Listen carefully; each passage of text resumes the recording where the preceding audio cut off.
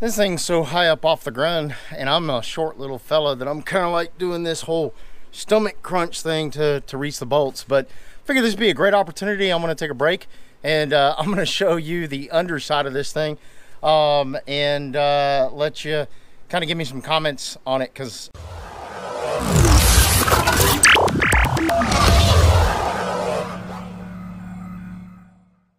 good afternoon and welcome to another episode of Bubba's Garage. I hope you guys are having a fabulous day. Guys, thanks so much for joining us on our live stream last night. I really appreciate it. It's really nice having you guys join us.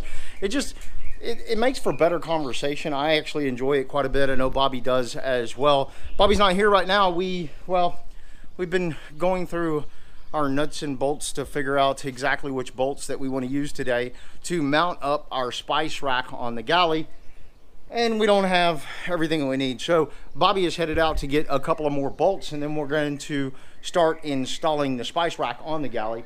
A couple of things I wanted to kind of show you guys real quick, a couple of changes and things that we've been testing is right here on Bubba's Garage, we manufacture some molly kits. So we decided to test it out and see if we couldn't secure the molly kits on the door of the V-Series.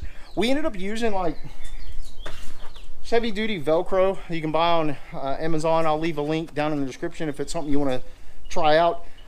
The sticky stuff on this, you know, I don't know if it's just right here in Texas, the heat is causing a problem or not, but once we put these panels on and we sewn some Velcro strips on the back of these panels, the Velcro came off of the door, and it could be that it's just not a smooth door. I'm not sure. We actually did the same thing right here as well. The Velcro ended up coming off, and well, so I just stuck it back up there.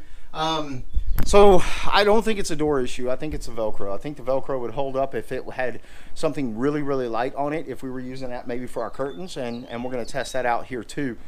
It didn't pan out, so what I ended up doing, because the Velcro peeled off, is I cut some 3M automotive adhesive, put it on the back of the top piece, and it's been riding there for about 2-3 weeks. It's holding up pretty well, so stay tuned. I'll give you an update on that before too long. The idea is, this here is the driver's side.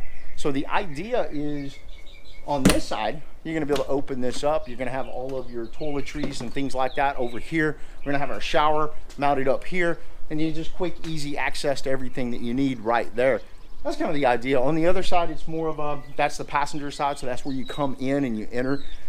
That's where we want to have things like, you know, pockets and things like that for cell phones and stuff like that. So nonetheless, let me show you what's going on with the spice rack. Spice rack actually turned out really good. Shelby had a lot of fun doing it, so she was able to be a little bit creative. So posted a bunch of pictures on Facebook as well as Instagram. If you haven't checked that out, definitely do so. But I just want to give you a quick rundown on it, because there's a lot of detail in it. I thought it was really neat. This is really neat. So here we go. So this is our spice rack for the V-Series. Not sure exactly what we're going to put in it just yet, but this, you know, says a little bitty picture there for Bobby. And if you notice, it says griddle time. And she went a little high on the letters, but that's because we didn't plan for that. You know, and so there's my logo for, and then that's me, Chris, right there. Time, and if you notice, Shelby is hanging up there on the E. And if you come down here, then she's got all the you know, the condiments and cooking stuff. You got the jalapeno, it looks like burgers and some eggs and maybe a pork chop or a steak, some pepper, some salt, mayo. I guess this is like mustard, and this may be hot sauce and stuff like that. And then you got a little sandwich over here. I love the taco. Love the taco. And then you go down. This was really interesting because she created this little scenery going on here. But if you pay close attention, right there, that is Project That is Project TJ. That's our Jeep Junior project. And then you go around, and you know, you come back right up here, and of course you've seen the rest of it.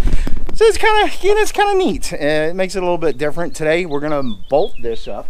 We're going to squish it in a little bit. We're going to put about 3 to 4 bolts across this and smash this together and keep it nice and sealed. And not sure if we're just going to, if we're going to get to the bed part of that today or not, but that's kind of the idea, is to get this project moving along. We got it opened up right now so we can vent out a little bit. It was pretty warm in there, and I know I got to paint it black. Yeah, that's kind of what I wanted, but that's okay. We'll deal with it. We'll move on. But that's where we're at right here on Bubba's Garage today. We're gonna knock this out and hope for the best. Yeah, I don't know. Come along, join us for the ride.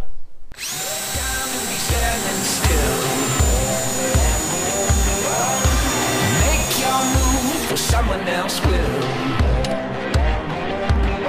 You got 2 limbs you can put to use, 2 feet, 2 walking shoes, and that door you're looking through is a wild world staring back at you.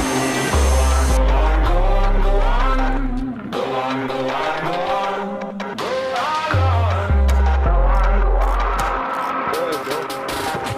go on, get in there.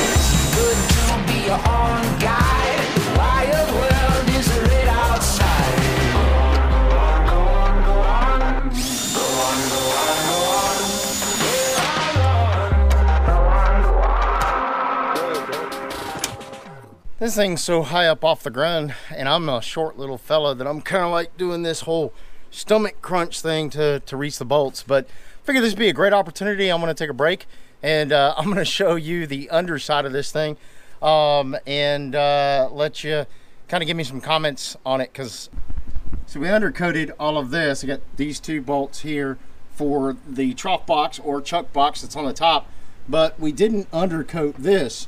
So during a rain or something like this is going to get wet. But I ran out of that whole Flex Seal stuff, and I didn't go get any more. So that's what we have to live with. Oh, yeah. That was actually pretty easy. It took Bobby a whole 2 hours to go get the bolts that we needed to mount that. It took probably about 30 minutes to mount it. Yeah, wasn't actually that bad at all. We're actually hanging out. We got our little DeWalt fan over there in the back, just testing it out and seeing how the heating and cooling is going to be. Don't really have any intentions on using the air conditioner. Speaking of which, real quick, just to give you an idea how much room that we actually have. Bobby is, what, 5'7", 150 pounds? Uh-huh. About 5'7", 150 pounds. So you're going to have that bed platform over there. Bobby will be here, I'll lay right here. That's all we need. I mean, it's really not that bad. I got my griddle set up now. I have the spice rack. We're almost ready to go. Put everything back into my chuck box. Yeah, we got a couple of test things that we need to do. We're gonna wrap up some stuff. We're gonna do some curtains on it really soon. Right, babe? Yep, yep. Yeah, so probably next weekend we're gonna do some curtains. Probably going to use a Velcro for that. We'll see how that pans out. I'll keep you guys posted on how this whole Molly kit goes with the automotive adhesive. You know, with the temperature changes, you know, overnight a little bit cooler and during the day a little bit warmer. I'm curious to see if that's going to stick on. If it does, then we'll do the same thing to the other Molly panel on the passenger side as well. But this is what we have right now. That's it. That's about it. It's coming along really well. We need to get that bed platform in. Actually, we probably need to work on the bed platform tomorrow. Absolutely. Yeah. The bed platform was originally estimated about 30 inches. We're about a 1/4 inch shy of that. We're still going to cut it at 30 inches. So definitely stick around for that if that's something you guys want to check out. Guys, if you like this video, do me a favor, give us a huge thumbs up. And if you really like this video and you want to stick around and find out what happens next right here on Bubba's Garage, please subscribe. And until next time, we'll see you on the flip side. Good night, everybody. Good night.